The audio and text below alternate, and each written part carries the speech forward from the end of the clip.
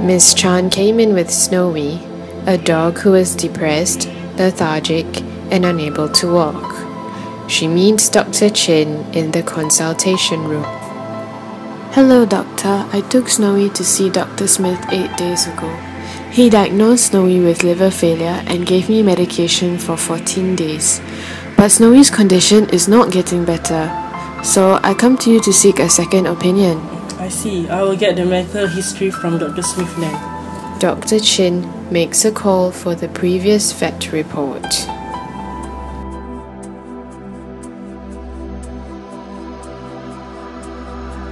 I received the medical report from Dr. Smith. I can see that he diagnosed Snowy with liver failure, and based on the blood result, it does suggest something is wrong with the liver. Is there a cure for liver failure? I am so worried. Well, it depends on the cause of liver failure actually. Let me examine Snowy first. Dr. Chin examined Snowy and found that Snowy's sclera and skin is yellow, which is a sign of jaundice, possibly due to liver failure. Her gums are pale and her abdomen is distended.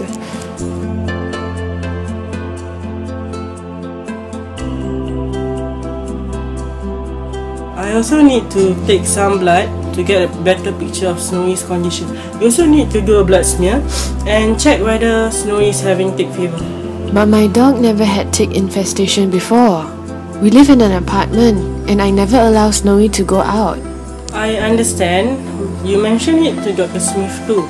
But since the medication did not work, there is a possibility that Snowy might be having other disease. I advise you it is better to do the tick fever test so that at least we know that your dog is not having tick fever. Okay, I agree. We will collect the blood and give Snowy some supportive fluid therapy, multivitamins and antibiotics. Dr. Chin takes Snowy's blood and sends it to the lab. The lab results return as follows.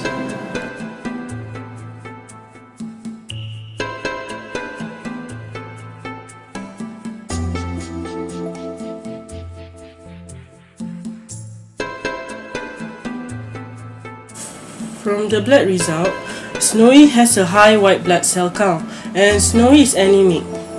And Snowy also has a high bilirubin levels in the blood, which is why you could see that Snowy was having jaundice. She also has a low albumin level. Albumin is actually a protein produced by the liver. So, from the consistently low albumin level, you can see that the liver is not functioning well. Really?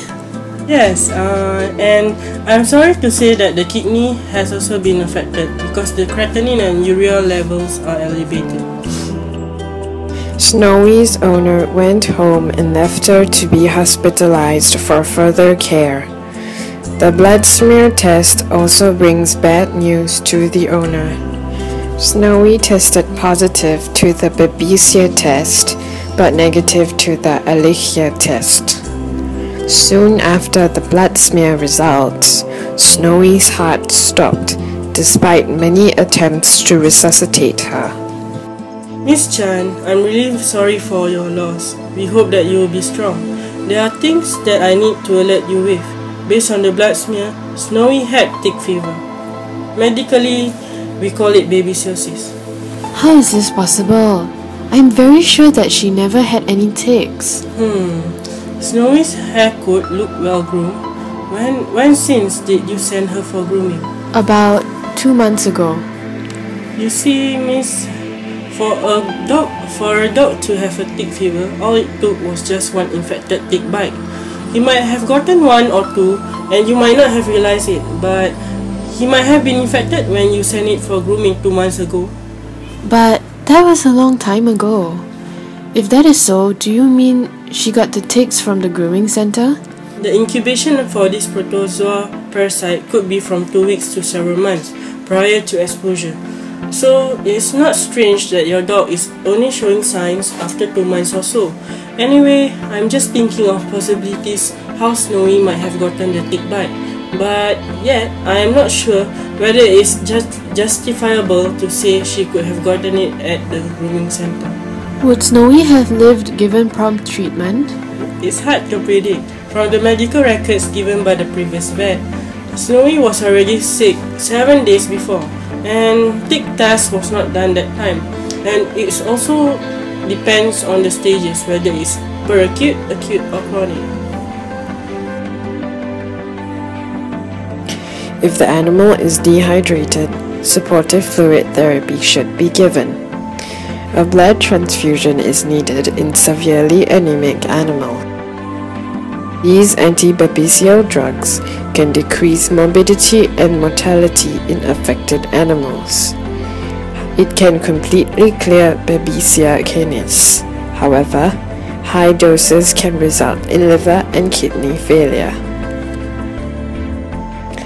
This combination of antibiotics has been reported to decrease clinical signs but not to clear infections. This is effective in clearing Babesia infections in humans and mice. How could I have prevented Snowy from getting tick fever? Unfortunately, we don't have a vaccine to prevent ticks in Singapore, but we do have spot-on prevention that you can apply on your dog